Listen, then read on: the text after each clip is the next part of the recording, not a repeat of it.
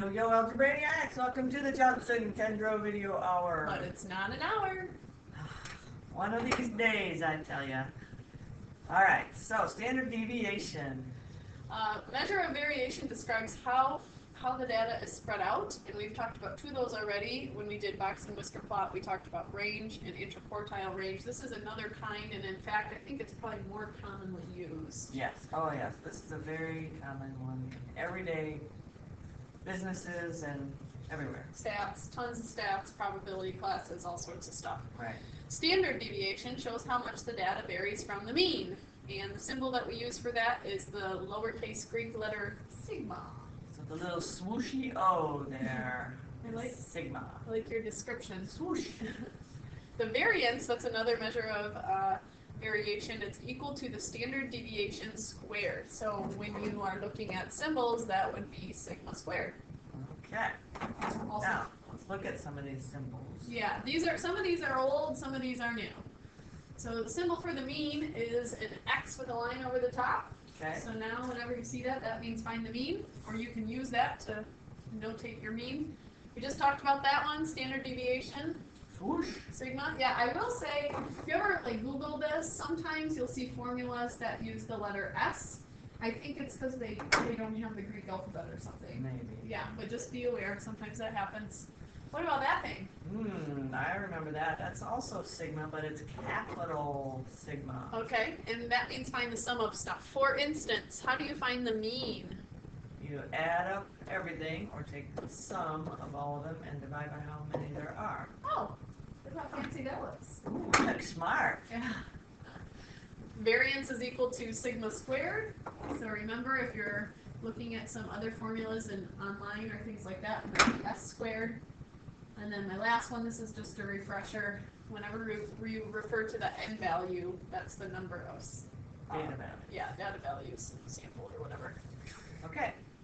All right, go ahead and hit pause. This is calculating standard deviation and variance by hand. We're going to do that together in the video using those formulas, and we'll show you in class how to do the calculation. And welcome back.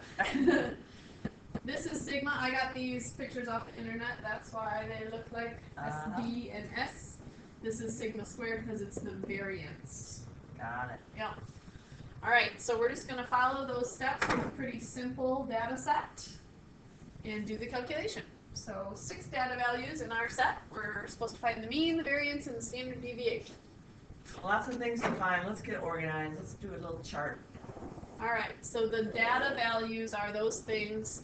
These were given in order, but I will tell you it's not necessary to have them in order. But for some of us who are a little Type A. type A, we need them in order, yes. So the mean, Oh yeah, we need to know the mean. That's the other thing. So how do you find the mean? you add them all up. Okay, so what is the sum of those values? I get 419. Okay, so she got that from adding the x values together and then divide by 6 of them, so divide by 6, and 69.8 is the mean. when she rounded. Good. So this is one of our answers already. We got that. Sweet. All right, how about the next column? What are we supposed to do there? Find We're finding the difference between the number and the mean, right? That's what Right. that means in the math number language. under our first column Yeah. minus the mean. So like the first one is 52 minus 69.8. And I'll do that. I get negative 17.8. Okay, so we're going to repeat that with all the rest of these. 63 minus 69.8. Negative 6.8. Okay? And then negative 4.8. Now those are all negative because they're all below 69.8. That makes sense. We're on the left side of that the number line. Okay. Then 77, 7.2, 10.2, and 12.2. All right, now that's not all we need to do. The next step is to then take those numbers we just got and square them. That's kind of a funky parentheses. All right, so the purpose of squaring it, if you square a negative, it's going to turn to a Positive. So we're trying to get that positive value there. All right, so squared that first one, 316.84. Then 46.24. My decimals are ending up way up high. Those are decimal points, sorry. 23.04. Okay. 51.84. 104.04, and 148.84. Jeez Louise. Oh, you were right. 148.84. Like that?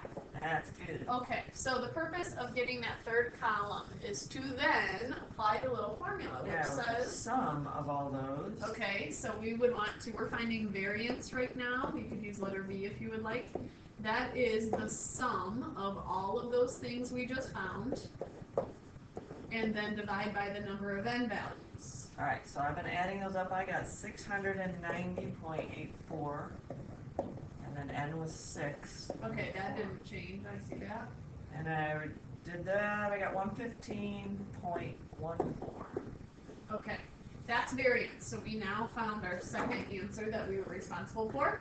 And then remember, the relationship between sigma and sigma squared is the squared. So we want to then square root variance, or square root the 115.14, and Got 10.7. okay, so this is our final answer for standard deviation. Standard deviation, variance, And then the mean mean. was at the very beginning. All right, so putting them in columns really helps a lot. I That's see. nice. I like your organization. For the next thing, we're going to have you write down these steps, and then we will actually go through the typing in Process. class, just because it would be way easier than trying to show you in the video. I will point out that we want to use population standard deviation, and in the calculator that is sigma x. You do not want to use SX. Okay, All right, we'll do more with that in class. so copy that down. Yeah, hit pause, go ahead and do those. And We're back. welcome back. All right, last concept we need to do, we're just going to describe some data in a list. So how we're going to use standard deviation to measure the spread of data. Gotcha. All right, so in a data list, every value falls within some number of standard deviations of the mean. The more standard deviations you have in your data, the more spread out your data is. Right. All right, so an example, if the mean of some data is 50 and the standard deviation is 10, then a value within 40 and 60 is within one standard deviation. Right, and the standard deviation is just kind of an idea to figure out a tolerance of something. Okay. If you're measuring some, piece of metal that you have to put in a building, and then you want the tolerance to be one standard deviation of its length, that means it can't be above, in this case, 60 or below 40. If it is, you got to throw it out and start over. Okay. All right, so we have an example for you. Before you get writing, let me just talk about what all this means. It says the table displays number of hurricanes in the Atlantic Ocean from 1992 to 2006. So the number that's listed in the second row is the actual number of hurricanes. This row, on the other hand, that's just telling you what year it happened. It's just helping to organize. Yeah, so 1992 is like the first year, 93 is the second year. Those numbers in the first row are not really important. The actual data that we're looking at is coming from here, the number of hurricanes. So go ahead and get that stuff copied down. Just make a little list. You don't even really need a table. And then for time's sake, I have pre-calculated. Good job. Yeah. Yep. So we know the mean is 7.2 hurricanes. The standard deviation is 3.316.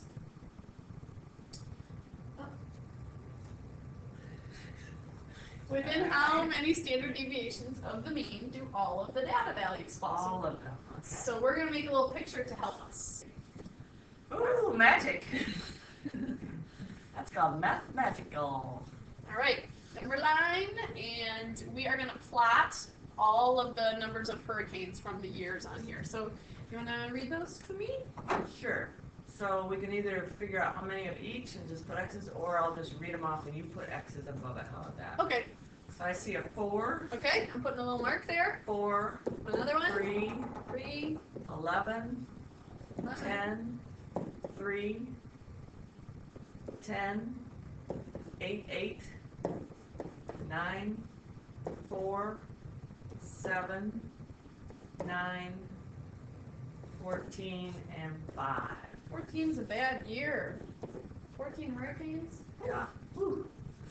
All right, that is the plotting. We are going to also mark where the mean appears. So remember, I already did that calculation for you. The mean is 7.27. So we're going to find about where that appears on our graph. And I'm going to even label it because we're going to do some stuff with that in a moment. Okay. Next, we're going to mark intervals of standard deviation so that we can find out how many intervals it takes to include all the data. All So right. how do we do that? So I need to add 3.3 or subtract it from the mean to get either side of each standard deviation on either side. So what would you like to do first? I want to subtract. Okay, so she's finding the lower standard deviation one away. All right, so I subtract it, I get 3.954. Okay, so that's about right here. I'm going to put a label on it too, 3.954 you said. And remember, this means one standard deviation away from the mean. We clearly have not included all of the data.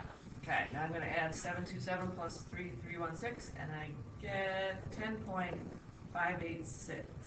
So that's one standard deviation this way, 10.586. Clearly have not included all of the data. Okay. So we better keep going. So left, if I subtract 3.3 again, I get 0.638.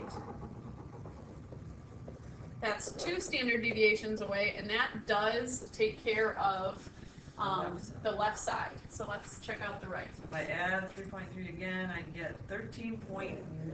Darn. You think we had 13.9 of a hurricane, and we could just count that as good? I think we better not assume. Yeah. No. So we have not included this darn little scary year where there were 14 hurricanes.